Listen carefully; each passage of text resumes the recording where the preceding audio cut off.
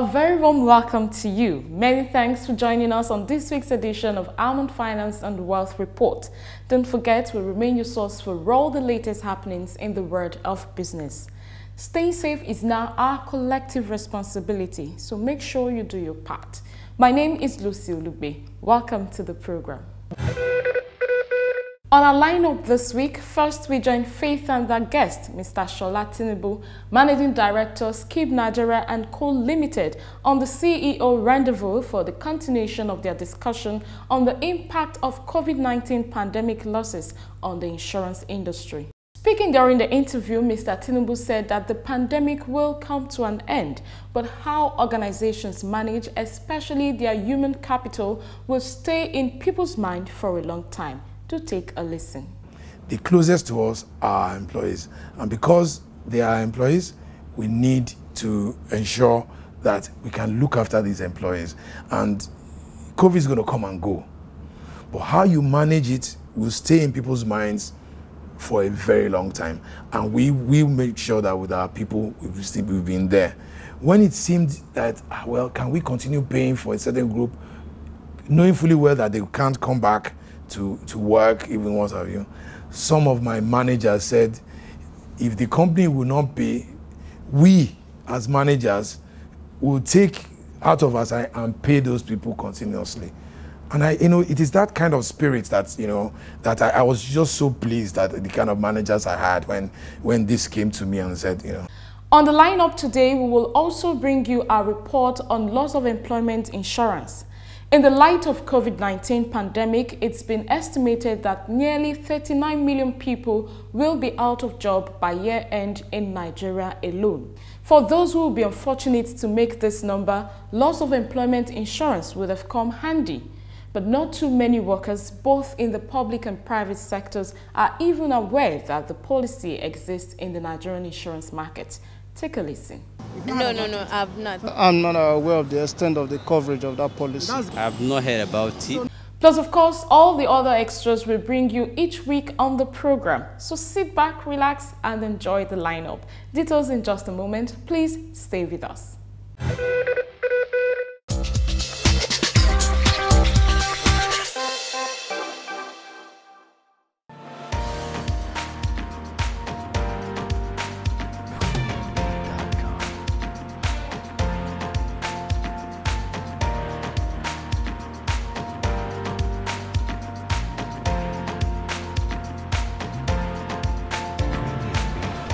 Nobody ever anticipated COVID-19, this pandemic, in fact, in this dimension. But in what specific ways do you think the insurance industry will change going forward in terms of business practices and even product development as a result of some of the lessons we've learned from this pandemic?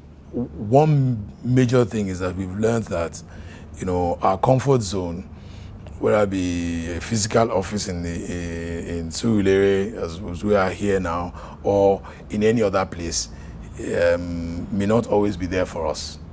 And so everybody has realized that we need to use available technology to ensure that we can do our business online. We can also work remotely. And I feel for the insurance industry, especially for brokers, I think this is something wonderful. Everybody has now seen that it is doable. For some of us, who had already prepared for it at Skip Nigeria & Co. Limited, we obviously had prepared for it.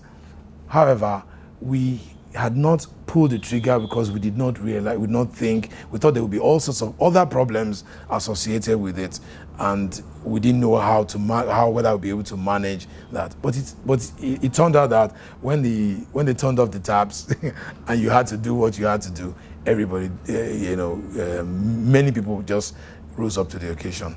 We found out that at Skip Nigeria & Co. we were working flat out from home. In fact, seemed to be a lot more work, working out of home because there were no guidance, there were no rules. People sent you things all throughout the night. Emails were going all throughout the night. Webinars were going out for training at any point in time during the day, even though you may have thought other things you wanted to work. And there are so many things to learn as well about what was happening. So obviously those webinars were useful to be able to, whether it was on IT, on, on COVID, on, all the various things. And so moving forward, we're seeing first in terms of these particular lessons, that a lot of business is going to move online. So the people who were already online, please let them know that market is going to be very crowded now because everybody is moving in there. Now, in terms of products, because people are now moving online with business, then a lot of online protection products are going to have to come up. People are going to be you develop them, they offer them. Some may take, some may not. Like, if you haven't seen the COVID before and I was offering you COVID insurance last year, it's unlikely that you would have bought COVID insurance for me last year. So you might see a lot of people who have moved online but don't realize that there are all sorts of risks that you can have. In terms of, people hacking into your business, the cyber crime, and very, very importantly, cyber liability, where people can go and shut you and hold you to ransom. Some people can come to get on your line and just hold your servers, hold your clients' data, all of that, and you can't move. Now, before, when you were working manually, it was impossible because you just go to the file and bring up. But now, all the files now are on that server, and somebody has come in there, hacked into your system, and locked you out. Then you find out that you can't work. So you're going to have to. There's going to be issues. What do you do? How do you get out of that? So we're going to be seeing those type of things coming out, and any broker, insurer that wants to be relevant to this market moving forward had better be concentrating in those areas, because our traditional areas are going to be really diminished in value, in business value, while all the new areas and new risks are what the clients will want to buy. And so, okay, now there's no, somebody has said, a lot of people have said that there's no ruling out possible future outbreak of a pandemic of this nature or even worse. As such, many are suggesting a government-funded insurance scheme to cope with future eventualities. What's your take on that? Okay, I think anytime you have any type of loss that would affect total society, catastrophic in nature, those are the kind of risks that governments traditionally should intervene in. And because sometimes it's difficult for the commercial market to take it on. And commercial market is commercial, based on commercial principles. They don't want to take on risks that are going to blow them out of the water if they occur. So you're going to have to, government then comes in there to help, because even if nobody's insured, government will still have to look after its people and look after its economy and look after its business, the businesses in that country. I'll give you two examples of what happened in the Nigerian case. In Nigeria, there was a time when government set up a company called Nigerian Agric Insurance Company. At that point in time, it was because the risks in agriculture were such that were important to all of us, but commercially, it was difficult for underwriters to be able to have enough data to be able to do it. So they set up Nigerian Agric Insurance Company to be able to, be an arrowhead in that specific area, and they were subsidizing that. So they used that instrument to be able to do it. Now, many decades ago, that's what happened also in Africa when the company Africa Re was set up.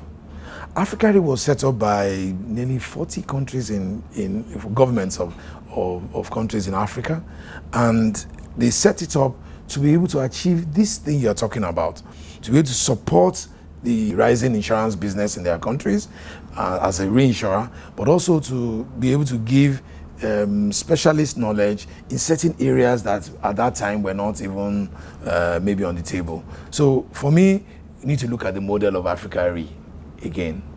But over a period of time, because of that gap, the same gap you're talking about, another company started, raising its head, a company called African Trade Insurance Agency. And what they're considering on these type of catastrophic type of things like flood. This is when you have like type that happened in East Africa, it was a couple of years ago now, where you could see nearly a whole, 2/4, maybe about half of the whole country flooded under that kind of catastrophe. Those are the kind of things they do. one of the notable things they do is that they do all these special areas in the terrorism, and things like that.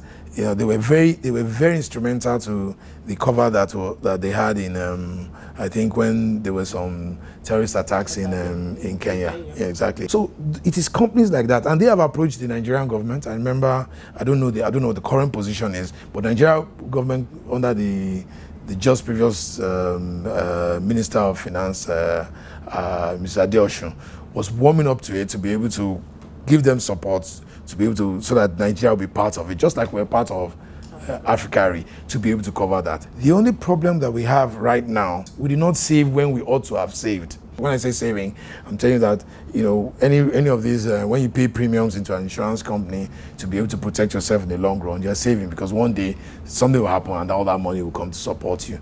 And then, so are we in a position to do it now or not? It will depend on all the priorities of government and how they are able to prioritize. But I think this is one thing they need to put on the top burner. Okay, now in looking at those kind of risk and providing for them, a lot of people have said that oftentimes the insurance industry does not take the lead.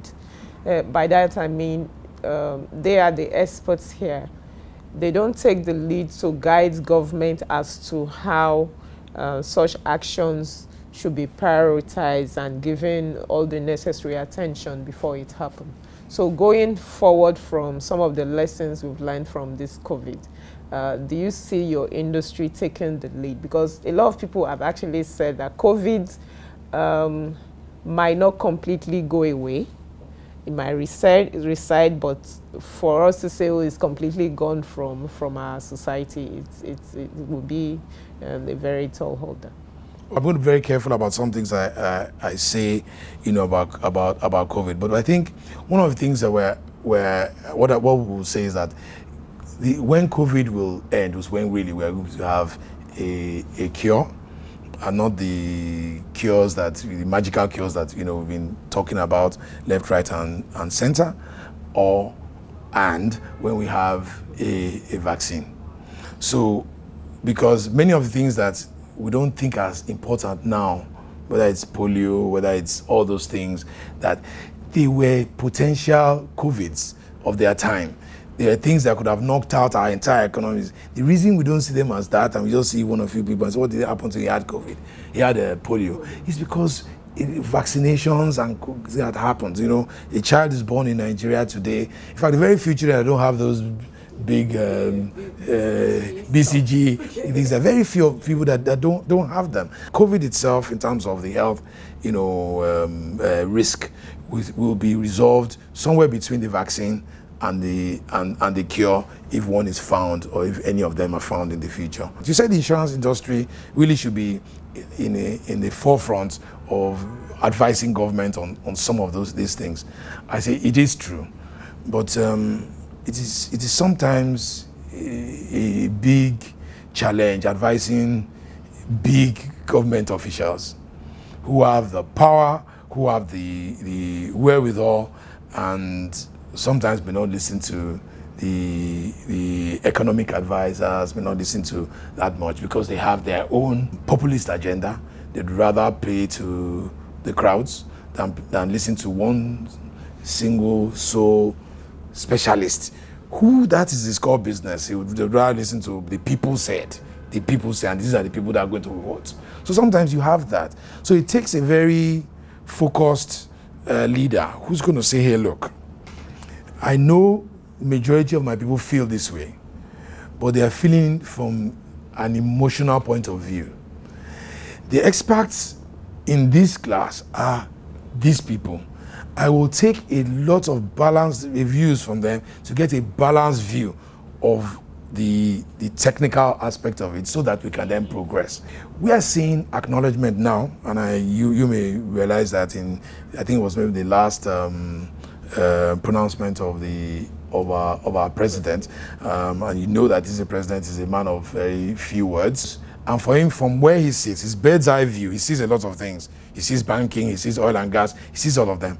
But in this COVID environment, he saw what the insurance industry did and how we came out, guns blazing, looking at this challenge, knowing fully well it's a challenge for for the entire country, and he acknowledged that. I see that in that environment, this is an environment that we should hold that rightful place that you're talking about. As you said, the face of business is changing. The pandemic has opened our eyes to a whole lot of things. So for Skip specifically as a company, how has the pandemic changed your operations internally and also externally? By that I mean your clients and your customers all over the world. We had decided as a company that, sometimes as a company we are blessed with resources, not for you alone, but for the people and the lives that you can reach and touch. And the closest to us are our employees. And because they are employees, we need to ensure that we can look after these employees. And COVID is going to come and go. But how you manage it will stay in people's minds for a very long time. And we make sure that with our people, we've been there. When it seemed that, well, can we continue paying for a certain group, knowing fully well that they can't come back to work, even what have you, some of my managers said, if the company will not pay, we as managers will take out of us and pay those people continuously. And it is that kind of spirit that, that I was just so pleased that the kind of managers I had when this came to me and said, But then we all moved remotely and we worked remotely. Our clients have been receiving from us. Sometimes we're closer to our clients now than we were even before COVID, because before they would need to see us in the office, and that's always an arrangement. But now they see us with Zoom meetings, team meetings, Skype, and we are there right in front of them without being as intrusive. But of course, there's a lot of issues that we have with it. People have forgotten that during the lockdown, it was a laboratory. It was a laboratory because there were no competing things for your business. So everybody was at home, not really doing anything, not going to weddings, not going to other things. You had at home, so they concentrated on your business. Working remotely after lockdown, when people are closed, then you don't have that. You might not even sure where your staff are. Your staff may have traveled to UK on holiday. He's working remotely, right? And he'll be working remotely, but sometimes it may interrupt and distract him from the business. So in terms of that, we're there. We also realize that our business is going to change. And when you say business is going to change, we are going to have to retool our people, retrain them for the business model that we're going to run. We are not in any way thinking of sending staff away. That's not even in our, because we even have a very aggressive recruitment drive. And we're not even taking our leg off the recruitment drive. We're still going ahead. We need the people because the plans we have for the future are significant. The beauty about COVID is it wasn't happening only to you.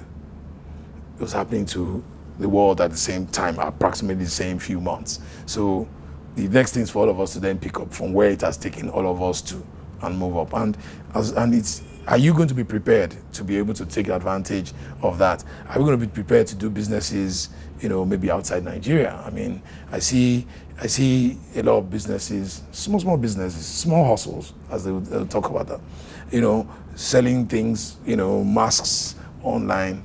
But I also see that sometimes they limit themselves. I say, why are you not selling to people in Togo?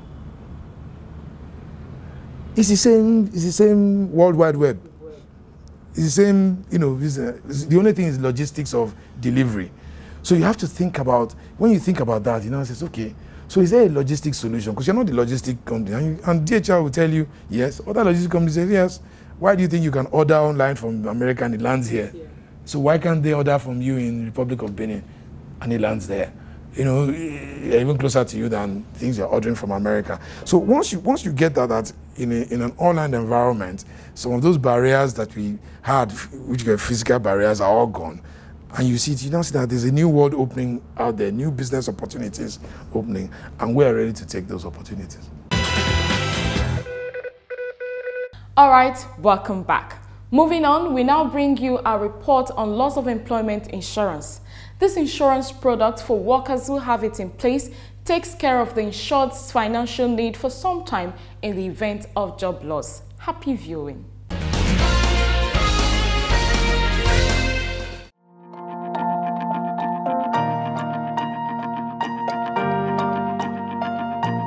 Majority of employees globally, Nigeria inclusive, are losing their jobs or getting half pay as both individuals and firms face undoubted challenges due to the snowballing effects of the COVID-19 pandemic currently ravaging the economy.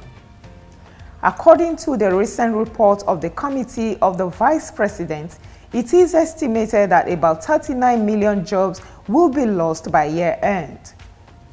Although the pandemic has taken the world unawares, some discerning employees have in place loss of employment insurance before now. So, what is loss of employment insurance? Loss of employment insurance, also known as job loss or unemployment insurance, provides income to the insured in the case of layoff. It may also cover a business closing, job elimination, or other covered separations from employment.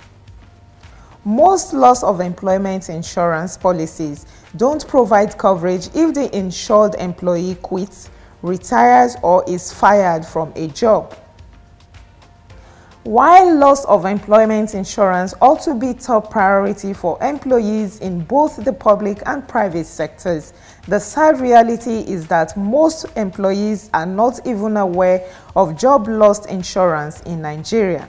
When businesses are working normally, then people will be able to retain their staff strength.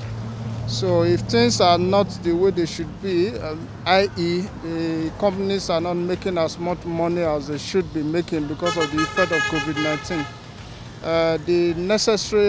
the only consequence of that, or one of the consequences of that, will be loss of jobs. But I do not expect that it will be up to that number that you just mentioned a while ago. Our country can't be like the other country. Even when people lose their job out there, they still have some ways to make it up to themselves. But here in Nigeria, when they lose their job, criminal and much, stealing and everything you know about negativity takes place. Understand that the joint employment labor and everybody have been in contact whereby they can be able to reduce such kind of deficit so that it will not be there. Even though there will be a job loss, it will not be up to that level anymore. Given the impact of the pandemic on the economy and the anticipated layoffs, it is hoped that employees who are lucky to keep their jobs will do the needful by securing the future of their jobs going forward. The policy will need to be carefully looked into. If you weigh the cost benefits and then you think it is more beneficial to take up the policy than not to, then you would rather not take it. But if you think you need to secure your tomorrow by taking up a policy that would address possible loss of jobs, then you can take up that policy. I will, but at least I can save up, right? Yeah. I will, why not? I would love to. That's our time on the program this week. I appreciate your spending time with us. Join us again next week for a fresh package. In the meantime, feel free as always to connect with us on all our social media platforms. My name is Lucy Ulugbe, and until next week, take care and stay safe. Bye-bye.